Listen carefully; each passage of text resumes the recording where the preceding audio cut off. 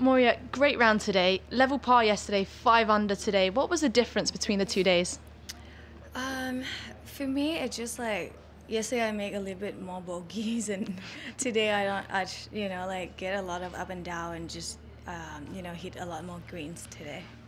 And it's a testing golf course, but you have an extremely calm demeanour. What are the challenges that Carnoustie could present over the weekend? I mean, I felt like, of course, to play on the links, you have to stay away from the fairway bunkers, and like I try to do that all week, of course. And for me, the key is just like hit it fairway and greens, and trying to give yourself a good chance for birdie if you can. I mean, Carnoustie is like really, it's been tough out there, even in a nice day like today, but you just always have to like kind of stay on top and like be alert all the time, and just, and also just be patient out there.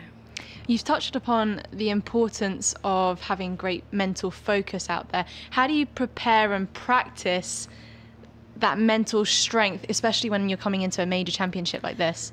I mean, it's just like something I've been working on all the time, every week, and just keep doing it.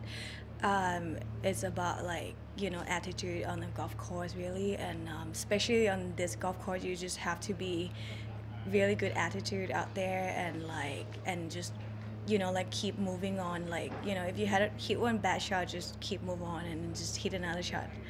And finally, I'd love to reflect on all the positives from the day. What was your shot of the day today? I would say a second shot on the last hole was a pretty good one, yeah. Well, I was glad to see you enjoying the week, and best of luck for the weekend. Thank you. Thank you. Thanks.